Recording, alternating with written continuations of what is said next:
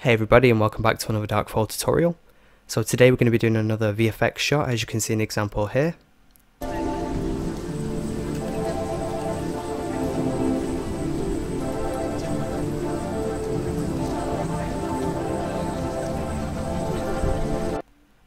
So in this video we're combining two things that we've done previously, which is tracking and looking at the Boid Particle system. So I'll be using Blender version 2.8, the release candidate for this effect, but this can be done in previous versions of Blender. Some things may be a little bit different. But if you want to follow along, then I'll throw a link in the description, go ahead and check that out. So let's go ahead and choose VFX as our workstation. And if this is the first time you're seeing this, I did a video on my impressions of the beta version, so go ahead and check that out, there'll be a link up here. But first thing I want to do is tidy this up. I don't need this section here. So I'm just going to right click over here and just join this area. So let's go ahead and load up a movie clip. This is the clip that I'm going to be using. If you want to use this too, I'll make sure I leave a link in the description. I'm just going to make this a little bit bigger so we can see the timeline. Okay, so the first thing we need to do is set the scene frames. Let's go over here to the set scene frames button. So now we're using the correct number of frames. Next thing we need to do is prefetch this clip. So click this button here. And you'll notice this bar will fill up all the way. If it doesn't fill up all the way, you will need to go to Edit, then Preferences, then over to System, and just increase the memory cache limit. So now this is prefetched, we can play through this, see how the clip looks. So the idea is I'm going to get some fireflies flying through this shot here, maybe going past, going off into the distance.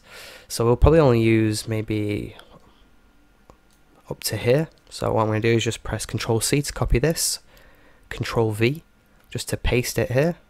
So now we've set the scene frames, we need to go ahead and track this shot. So before we add some markers, I want to go over here, change this to the track tab.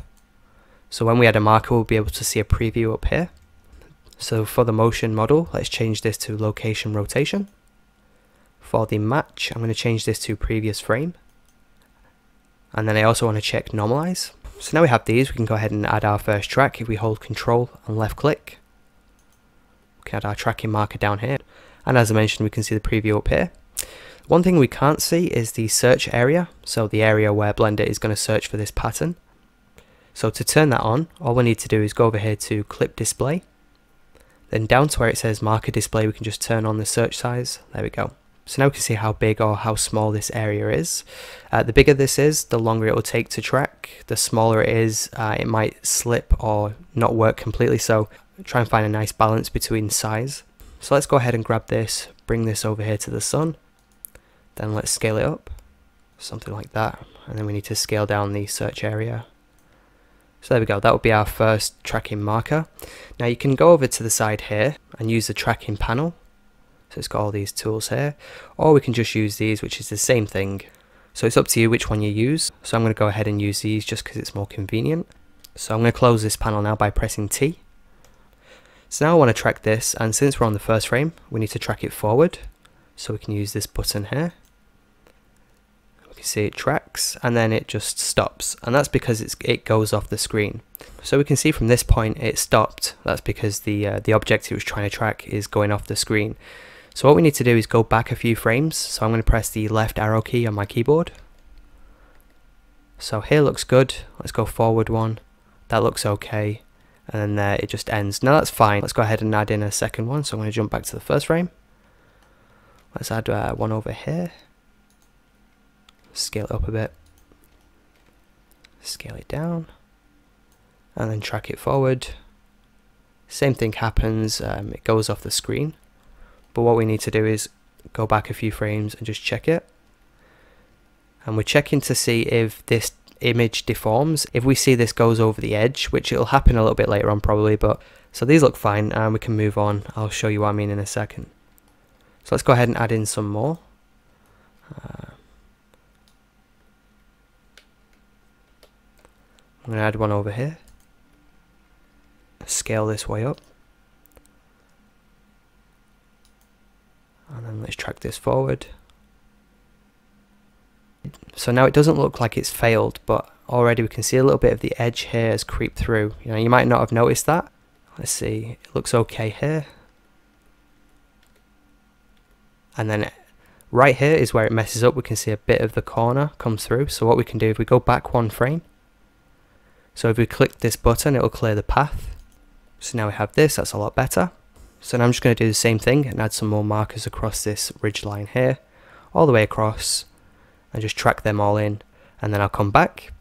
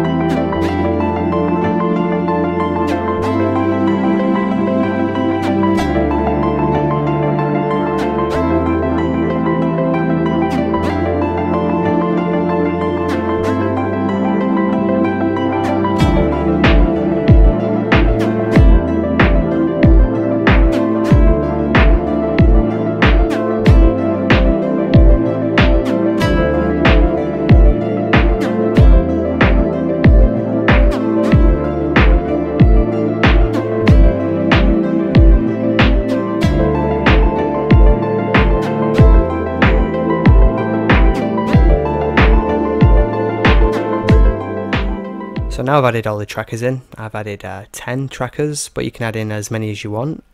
Just add in enough so Blender can use that information. And if I play through, you can see where I added them.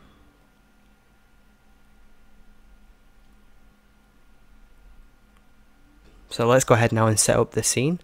Let's bring this down a bit.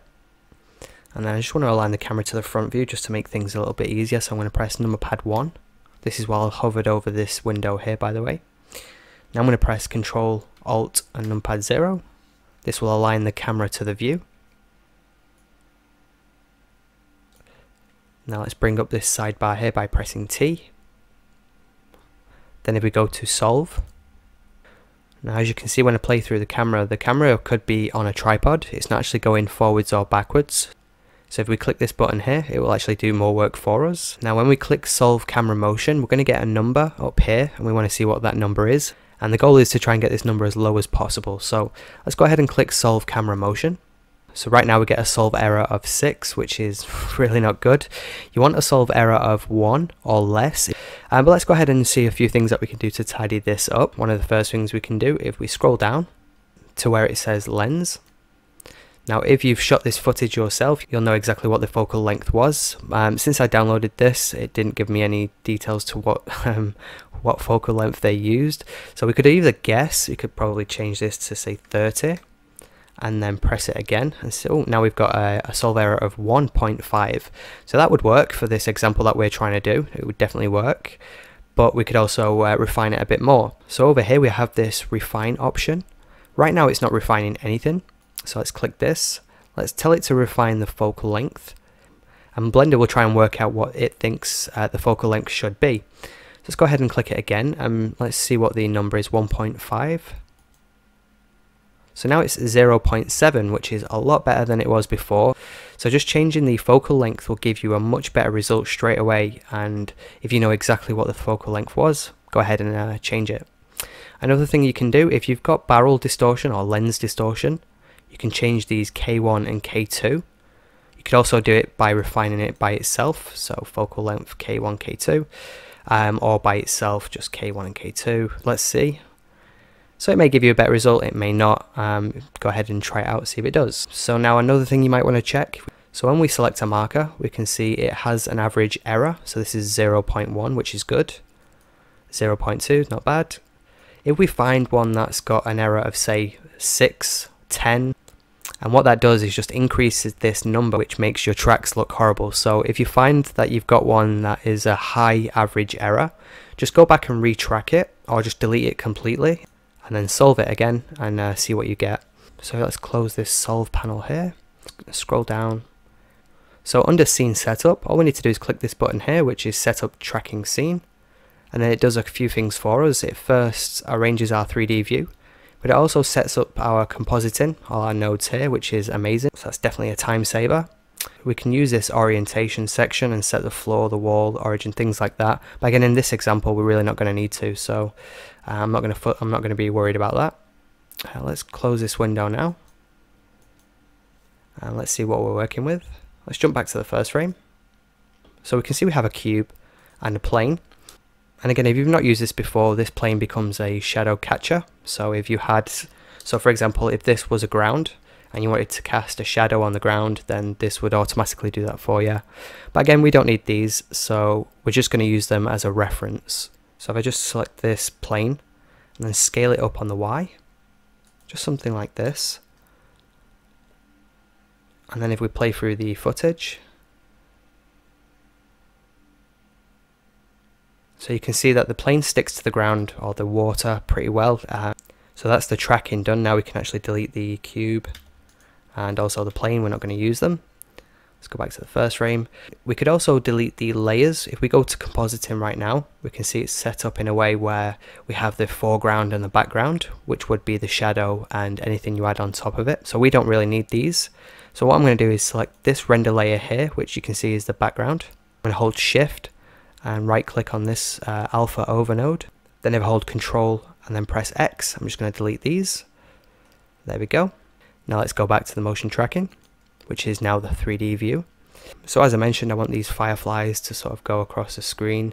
So let's go ahead and add in a particle system. So Shift A. We first need to add in some sort of mesh that will emit the particles. So I'm going to use a cube, but you can use anything you want. And you're probably thinking, why didn't I just keep that cube from before? It probably would have been a good idea if I did. Anyway, I'm just going to scale this down, and then I'm also going to drag it out of the way. So I'm just going to drag this and then move it over here a little bit. So what I'm going to do is, again, I'm going to mask around these people here so it looks as if it's starting off in the distance. And then when it comes to, if we play through, we can see there's a guy here which will probably mask around, and the fireflies will go behind him. So stick around if you want to see that as well. So jump back to the first frame. We now have a mesh to emit our particles. So with the cube selected, we want to go down here to the particle tab. Let's go ahead and add a new particle system.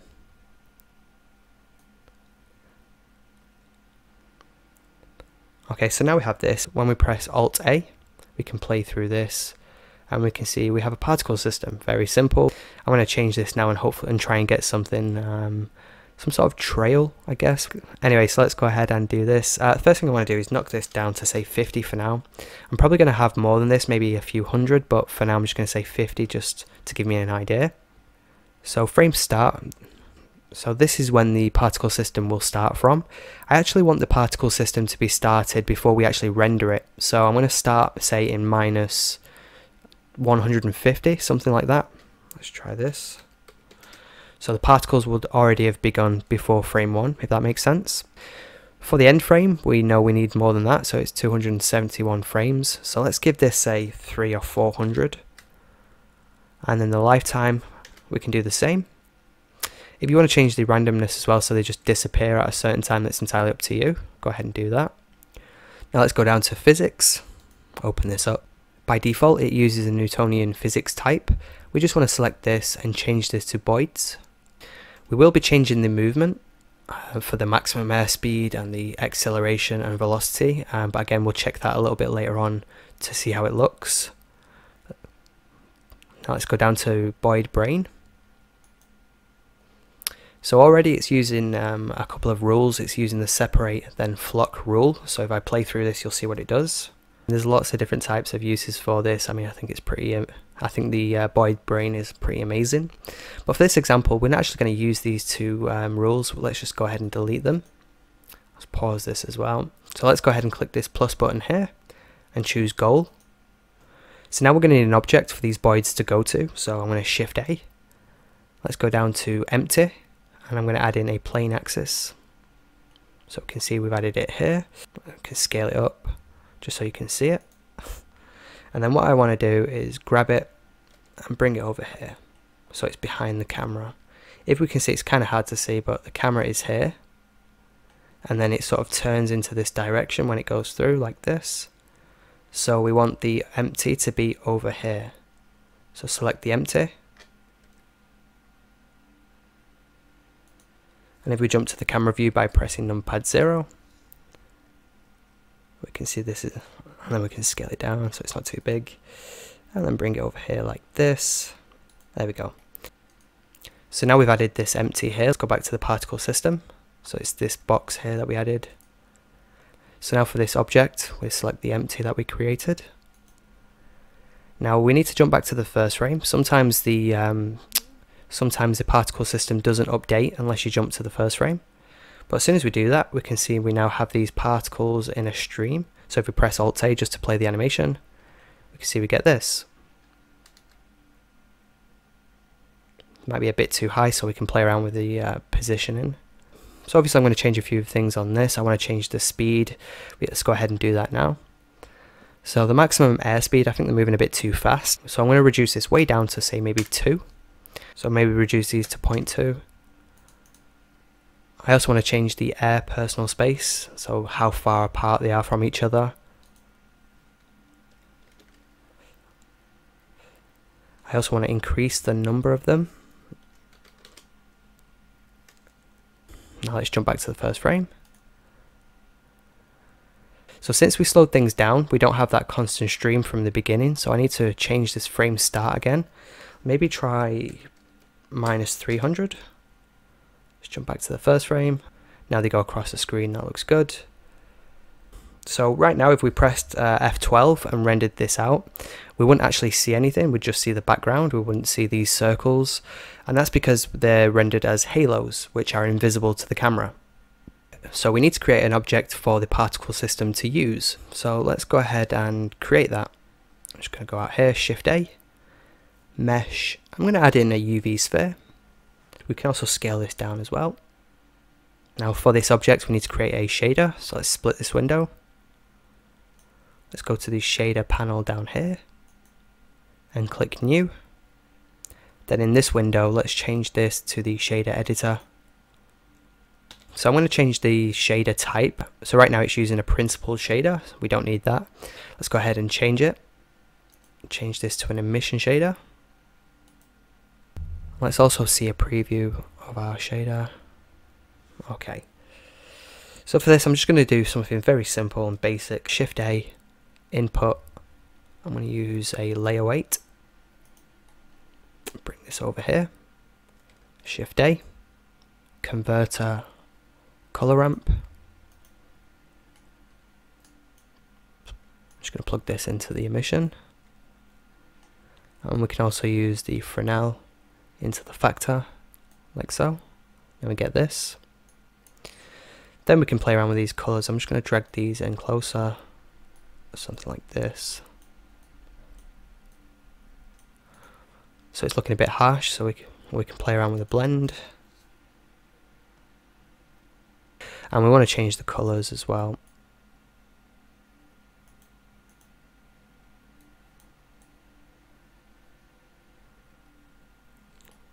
It's pretty simple. Another thing we can do is add a bit of interest to the to this sphere. So I'm just going to go to the modifier tab and then go ahead and add a new modifier. Under the deform section, let's use a displace. Then I'm going to click New, and then we can click this button here, which will take us to the texture tab. Then instead of using an image or movie, what I'm going to do is use a cloud texture, which looks pretty good. And then we can play around with the scale, so something like that. And then I want to duplicate this and make a couple of variations. So what we can do, if we Shift A, I'm going to add in another empty, but this time let's add in a cone just so it's different. And then let's rotate this 90 degrees on the X, just so it's stood up like this, just so it's easier to see. But now if I right click back on this object here, then let's go back to the modifiers tab. And under where it says texture coordinates, if we change this from local to object, so then we can use the cone. So if we select this icon here and just select the cone, there we go. So we might need to play around with this scale. I'm just going to scale this down. And now what I can do when I right click on this, if I shift D to duplicate it, we get a completely different object, or some, not completely different, but it's a variation, I guess. So that gives you a variation on shape. If you want to add a variation for the color, what I'm going to do is add maybe a flicker to each one of these and make sure each one of these are different. So first let's go ahead and delete this one. And again, you don't have to do this. This is just an added detail, and it might be going so fast you might not even notice the fact that they flicker. But if you also want to add this touch, let's go ahead and do that now. So let's select this first object here. Let's go to where it says emission. I'm going to hover over strength and press I. So now we've added a keyframe. Let's go ahead and change a few things. So make sure we have this emission node selected. Then I'm going to split this window again and change this one to a graph editor. And we've used these in previous tutorials, so you might already know how this works. So now since we have this node selected, we can see this line here. And what we want to do is just change it so it's in a sharp, jaggedy sort of pattern. So what we need to do, if we press N, it brings up this sidebar here. Then if we change it to modifiers, then let's add in a noise modifier. And then straight away we get this. And you might be able to notice it if we go back to the shader. If we jump ahead, you might be able to watch this and see it get brighter and darker. We can see it flickers a little bit. Now if you want to make that more extreme, we can go ahead and play around with these values here. The strength would make it stronger or brighter and darker. So let's go ahead and bring this up. So now when we play through, the changes should be more dramatic. So now we've got the strength, that should be good. So if you're not happy with the timing, you can play around with what's called the scale. This would drag everything out and it would take longer to flicker. So if we drag this out, we can see. But I'm happy with the timing, so that's fine for me. So now we have this first one. I'm going to press Shift D and duplicate it. Bring it over here. Then what I need to do is go over to the Material tab. So right now it's using the same shader. If we click this button, it's now its own shader. We don't need to rename it. We can leave it at material.001. But we want to make a variation of this one. We don't want them both to be the exact same. So what we can use is this phase value here, which is essentially it's a seed value. Gives you a random seed, I guess. Now we've got this. We can just Shift D, duplicate it. Click this button here to make it a single user. Then change the variation and do the same. So we just want to create a few of these just to make sure that we get some randomness and it doesn't all look the same. And you can do as many or as little as you want, so it's up to you. So I'm just going to do these and I'll come straight back.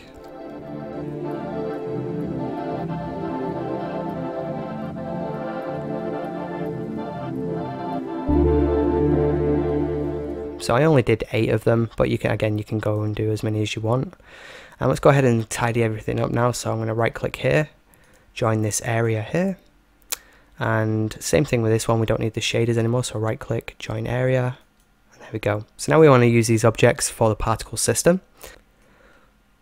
So now we have these selected, what we want to do is make them a collection or a group.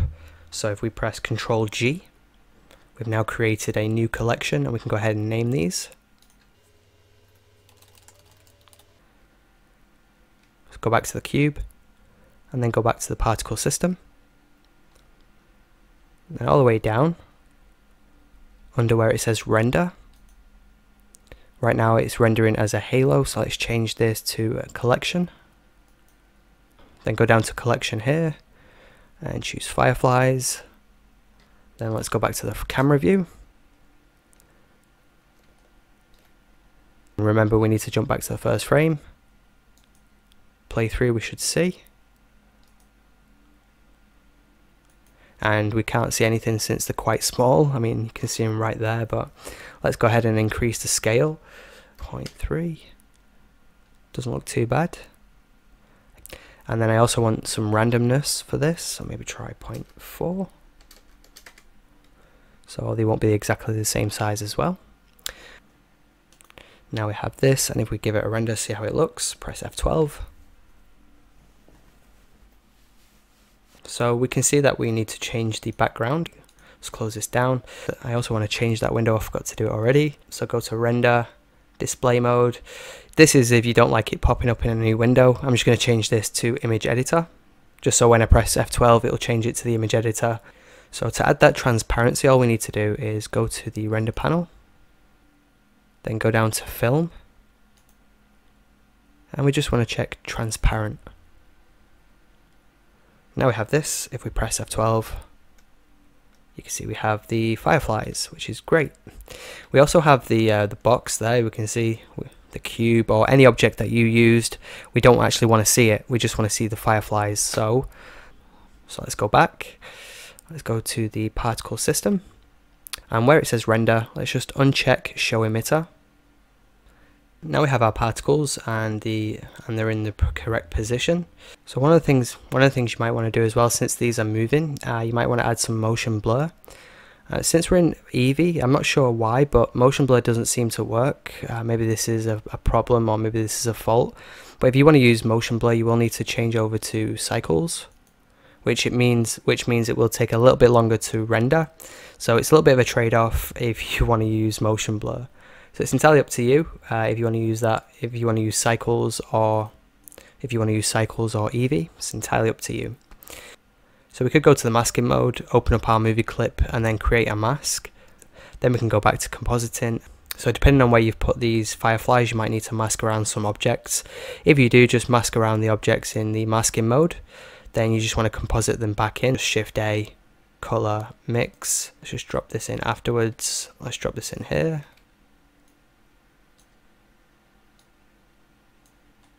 And then you just grab this feed here from the original movie clip, plug this into the bottom,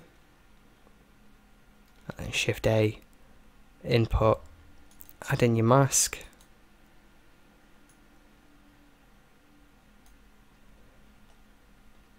and just choose which mask that you created. But then for the overall look, that's entirely up to you, however you want to make this look. You could brighten up these fireflies by adding in a color RGB curves. Just add this in right after the render layers. Maybe we're going to bring this right up, something like this. That may be a bit too much.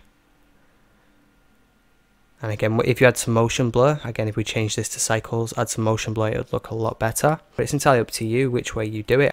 I'll probably just render it both ways, and you guys can let me know what you think is the best. Anyway, now you can go ahead and add some overall color grading and finish this off. When you're ready to render this out, make sure you go to the output panel, and you can set your resolution.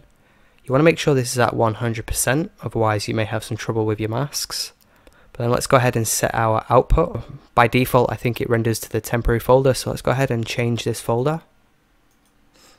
So now you know where this is going to be saved to. Let's change the file format. Right now it's going to render as a PNG image sequence, so let's change this to be an FFmpeg video. Then down to the encoding. If we choose this icon here, we can choose a preset. I want to choose H.264 in MP4 format. So now we've changed all the settings, we can go ahead and render this out. Go up to render, then render animation, or you can use the shortcut which is Control F12. Go ahead and render this out. But hopefully you enjoyed this tutorial. If you did, be sure to give this a like. As always, thanks for watching, and I'll see you next time.